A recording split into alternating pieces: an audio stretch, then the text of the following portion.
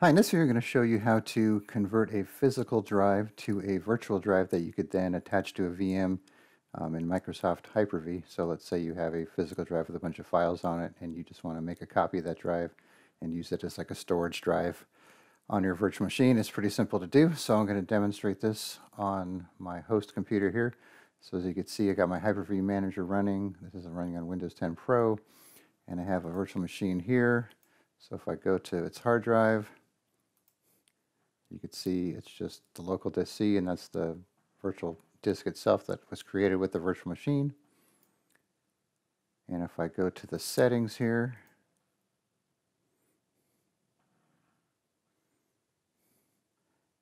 and then go to the storage here, you can see I just have the one drive, the original vhdx file that I created with the virtual machine.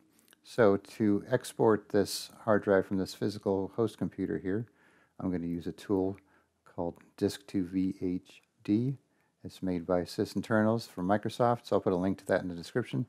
So I just run it,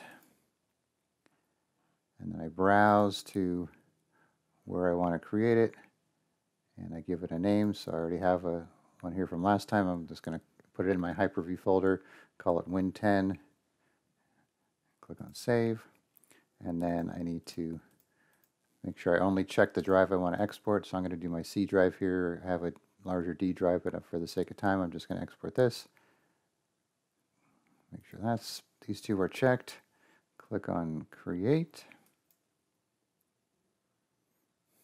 And then this process takes a little time, so we'll pause the video, and then once this is complete, we'll be right back. Okay, so now we have our exported vhdx file from this host computer here. Now it's a virtual hard drive, so I just need to go back into the settings for my VM, and then I want to go to the SCSI controller thing here, click on hard drive, click on Add, browse to the location of it,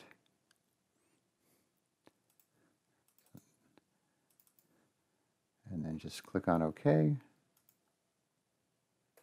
then if I go back to my Windows 10 VM here, you could see it already added it automatically. Now, since this one was already configured in Windows and made a proper volume and given a drive letter and formatted with NTFS in Windows, so it recognized it.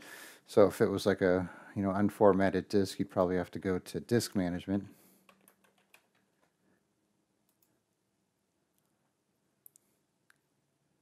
Which we have a video on how to use disk management, and then it'd show up as a new disk, and you could add it and create a volume and a partition and so on, and give it a drive letter and format it.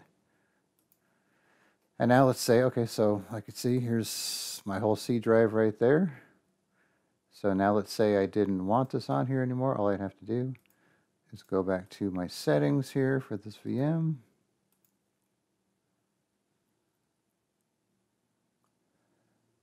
Now you'll see I have two hard drives here. You've got to make sure you click the right one because you don't want to remove the original one that goes with the VM. So here's my newly added one.